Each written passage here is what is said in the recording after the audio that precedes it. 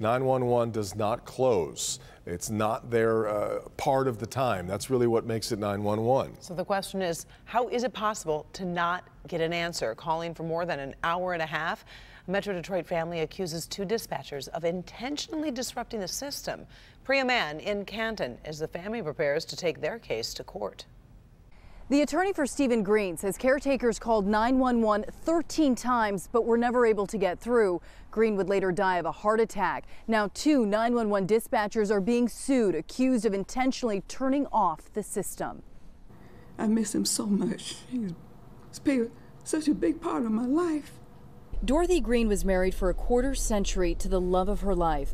69-year-old Stephen Green was a resident at Heartland Healthcare Center, and Dorothy remembers what he said to her before she left his bedside for the last time. It was snowing real bad, and my husband, he always been protective of me. He said, honey, you go on home, because I don't want you to be in the snow. But early the next morning, Green suffered a heart attack. The family's attorney says a doctor who reviewed the case believes Green would have survived had an ambulance been sent on the first 911 call.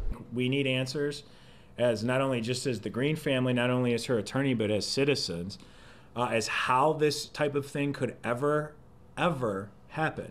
The investigation reveals two separate emergency runs were missed on March 2nd. The case report states that this delay in answering the 911 calls caused an approximately 8-minute delay in dispatching of emergency medical services to a CPR in progress run and was the second occurrence of multiple 911 calls being missed within an hour-and-a-half time span. Once first responders were finally dispatched, they worked on Green for 30 minutes but could not revive him. I just could not believe that he didn't get the help that he could, because I believe he would be with me right now. He was just 69, and we had such a great life ahead of us.